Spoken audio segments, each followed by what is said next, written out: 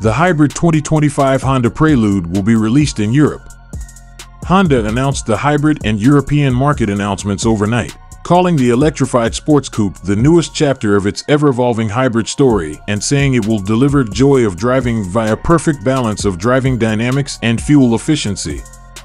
The hybrid disclosure validates Japanese rumors that an EHEV powertrain is more likely and favorable than a full battery electric system due to its versatility and reduced cost, which produces 152 kilowatts per 335 Newton meters with a 4-cylinder petrol engine and 2 electric motors. The Honda Prelude may increase its power to 170 kilowatts per 350 Newton meters to compete with the Toyota GR86 and Subaru BRZ twins, but it will likely cost more than its rear-drive, combustion-powered rivals. Design. Concept inspiration: Modernize the Prelude silhouette. Flowing lines, a crisp fastback roof, and sportiness are expected. Headlights: Honda may use slim LED headlights like the Prelude. Hood pop-up hint?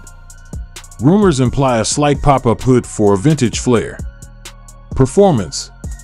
Hybrid powertrain details are secret. Honda hasn't disclosed details, but industry sources expect a powerful turbocharged gasoline engine and high-performance electric motor.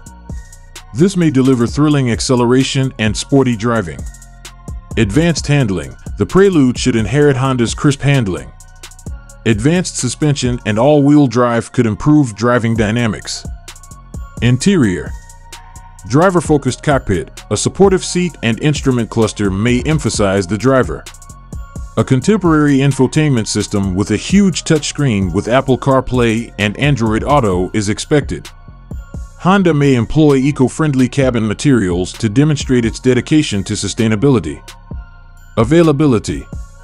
Global release. The Prelude may be released outside Europe due to strong feedback.